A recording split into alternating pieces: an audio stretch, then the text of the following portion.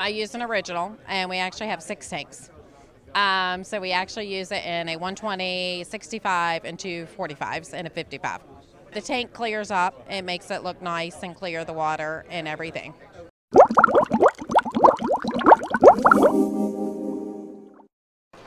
Hi everybody, John here with another Fincast, and man, have I got a treat for you today.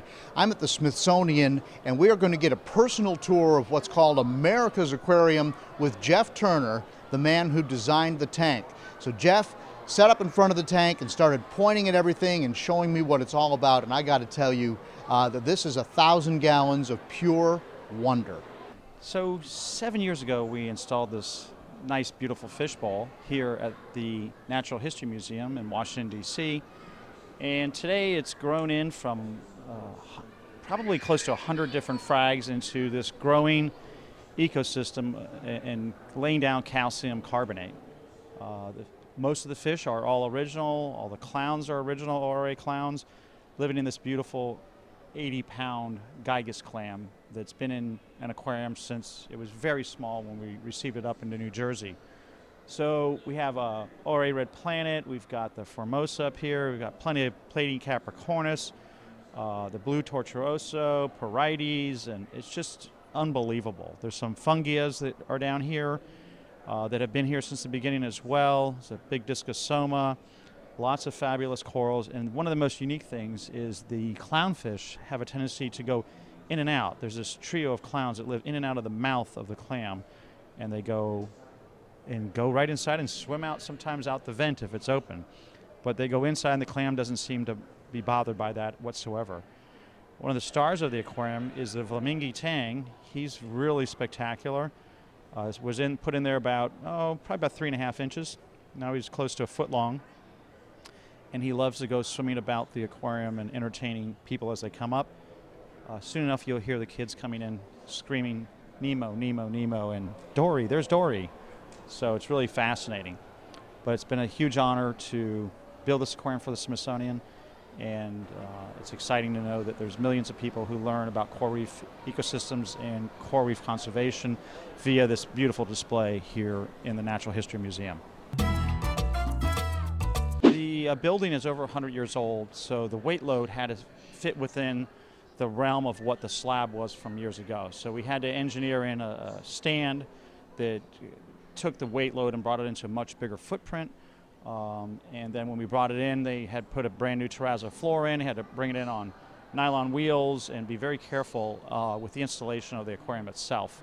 We have over 2,000 gallons of operating water in the behind-the-scenes space, and it is quite exciting to have put this in here and know that it's continuing to thrive and grow, 7 years later.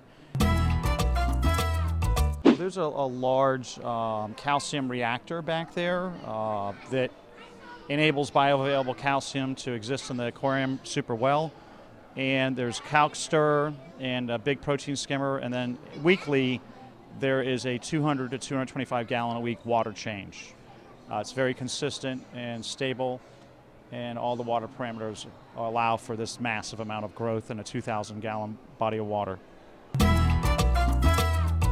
Well, it had been brought in from Palau, was aquacultured probably somewhere about 2000, 2002, I think it was put into Red Bank Veterinary Hospital in New Jersey. It had grown so large that it was rubbing against the glass and starting to scratch the glass.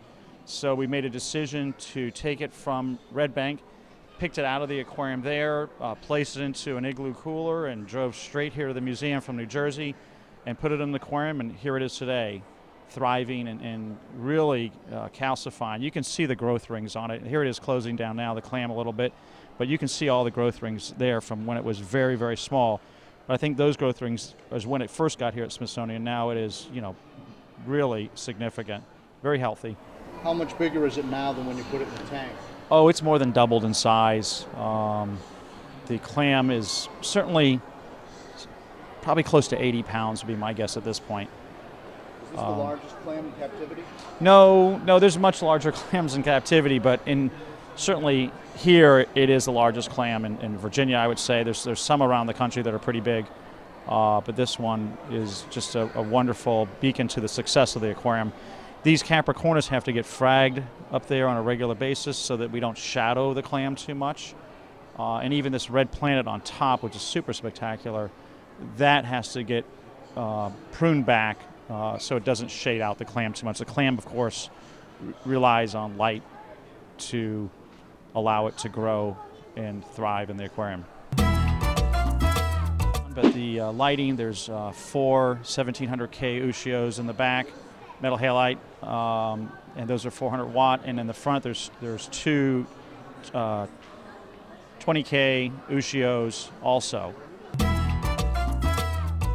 There's some really spectacular things if you look, John. Up on the top here, there's a green calastria that's really grown well, and that's interacting with that purple tort acroporid up there. You can see them firing off at each other. There's a line where they're growing into each other. So from above, you can see corals outcompeting each other for space, which is like on a real reef. Just like on a real reef. It's really spectacular.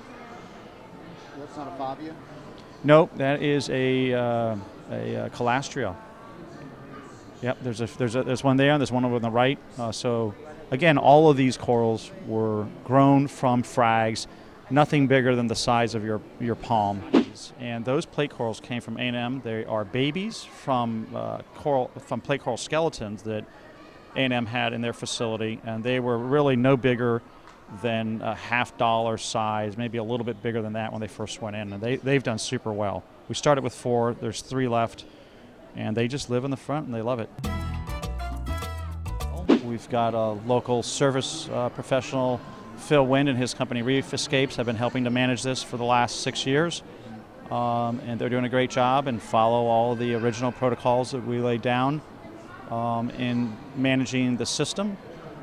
And it has done super well, as you can tell by evidenced by the growth in the aquarium. So there it is, a custom tour of a 1,000-gallon tank, America's Aquarium at the Smithsonian in Washington, D.C. with the man who designed it, Jeff Turner. I hope you enjoyed that tour, and if you ever get a chance to come to Washington, D.C. and you're a fish person, you've got to make a stop by and see this aquarium. It's absolutely incredible. That's all for this Fincast. Be sure to click around a little bit. There's lots of other topics, lots of tours, lots of interviews with the people who are leading the hobby, and lots of good information pieces, fresh and salt water as well. Thanks for watching, and I'll see you in the next Fincast.